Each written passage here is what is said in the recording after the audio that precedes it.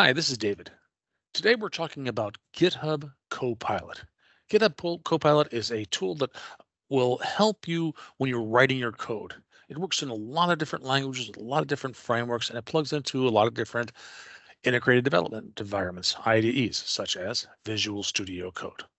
Now, if I'm subscribed to GitHub Copilot, then I can use Visual Studio Code with an extension to help me write this code. If I go down to the extensions right here and search for GitHub Copilot, you can see here it is right here. I've already installed it here, but if you want to look for the one GitHub Copilot from github.com, make sure that it's installed, and now VS Code knows about Copilot and it can help you write code. I am going to start with a PowerShell demonstration, mostly because I'm not that familiar with PowerShell, so I don't use it a lot. And so GitHub Copilot would be really helpful for me. I've got a file here called demo.ps1. PS1 is the default extension for PowerShell. And I'm just going to start typing in some code. $Jan equals 1. I'm assigning the number 1 to a variable called Jan. And then I'll type $Feb equals 2. And now Copilot has figured out a pattern. It sees, oh, I've got a month equals a number, and they both seem to be in sequence. So if it says up here that I can accept by pressing the tab key, let's do that. Tab and go there, and then April equals 4, May equals 5, and so on. It's just writing code for me. All I'm doing is pressing tab and then enter. So it goes from grayed out, meaning it's a suggestion. I press tab, it's now actually typed in to this, and I'll do this for all 12 months of the year. And this is pretty good, but why don't I instead, you can see it's still suggesting other things as well. Let me just hit enter right here to see what's going on. It's incrementing months by 1 at a time. I don't think I want to do that. Instead, I'd like to create, instead of having 12 variables, maybe a single hash table with 12 elements. That might be useful. So I could put a comment in here and say something like,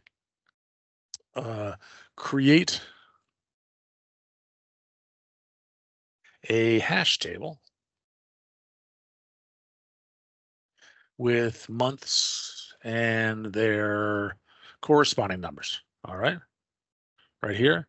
And there it is. It's all grayed out. So suggestion, as soon as I press tab, then it becomes actual code that's typed in here. Pretty nice. And if I press enter down here, you can see access the hash tables, suggesting some other things, writing out, for example, what's the value of the month of January, the month of February, and so on. I don't think I want all those here, so I'll go on down here. And this is all pretty good. But let me delete this, and I'll do something that's a little more practical to my job. I'm going to work with Azure. So I'll just put in a comment here that says log into Azure. How about that?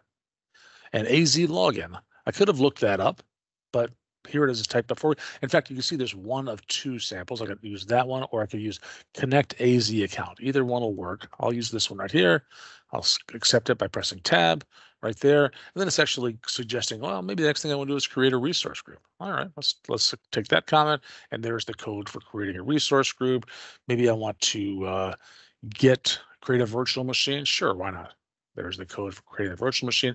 And you notice that it made assumptions in here. I said create a resource group. It made up a name for the resource group. It put it in the East US. That might not be what I want. I could go and edit it after the fact, either to correct a mistake that it made, because remember, it's not 100% always accurate. You're still the pilot. It's just the co-pilot.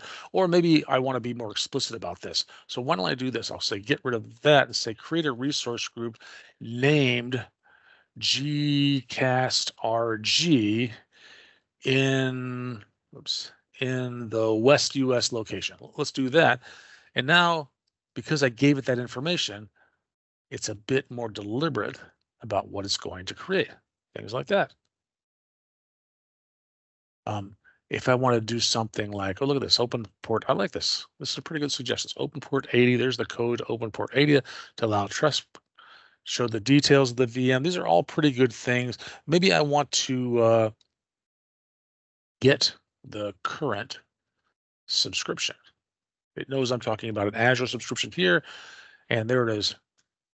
That's the code to do that.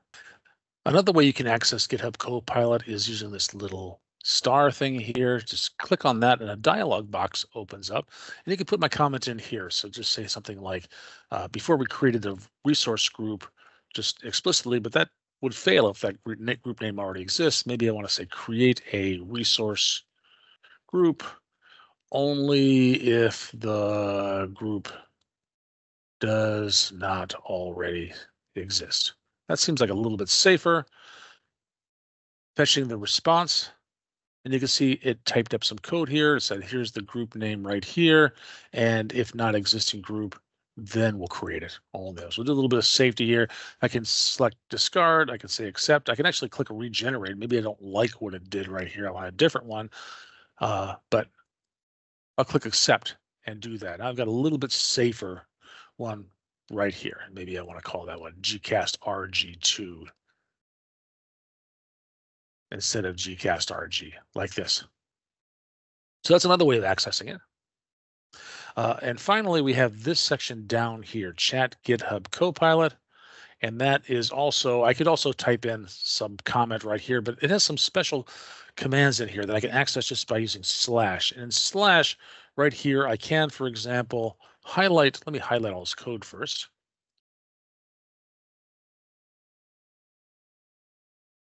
Right here, and do slash tests. And by adding that, then it can generate a bunch of tests for me to automate a test that'll test this code and validate it. So I put it here in this chat window like this. And I'll just grab all these.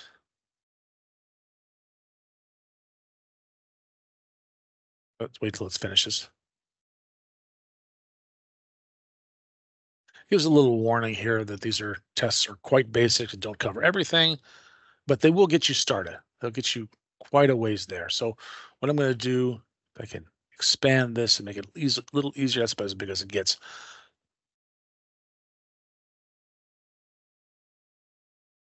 And copy all of this stuff here. Control C, come down to the bottom here, or maybe I want to add another file, call it demo-tests.ps1. And in here, it's using this tester module here to mocking out Azure.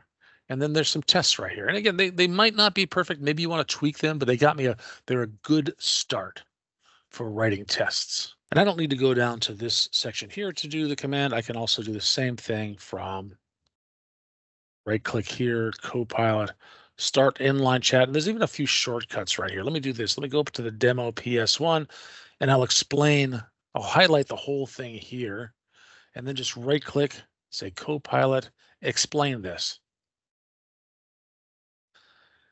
And you can see that it's creating some text here, some English language text using its power of the large language model.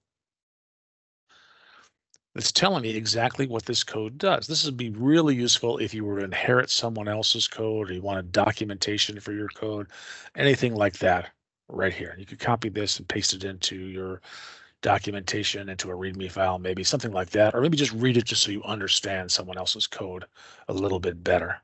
And finally, I just want to show you that if I right click on here and say Copilot, there are these things here, explain this, fix this, generate docs.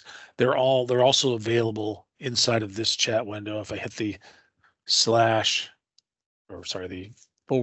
/ right here, I get the same options right here to do this. So for example, fix this is one. And if I, for example, had a typo in here where I misspelled create, then I could Copilot fix this, and hopefully it'll be smart enough to say, all right, I would correct the typo in AZ group create, and it'll tell me how it's going to fix it. I got rid of that extra T. And if I didn't like that, I could regenerate it right here, but it came up with the same thing. That's a pretty clear typo. I'll accept that and it fixes it right here. So we've got a lot of options about how we're going to access GitHub Copilot, but the bottom line is it's going to either create code, enhance your code, correct your code, and always keep in mind it is the Copilot. You're in charge. You always want to double check this. In this video, I've shown you how to use GitHub Copilot to work with a PowerShell script, create some tests, write some code, and document that code. This is David. Thank you for watching.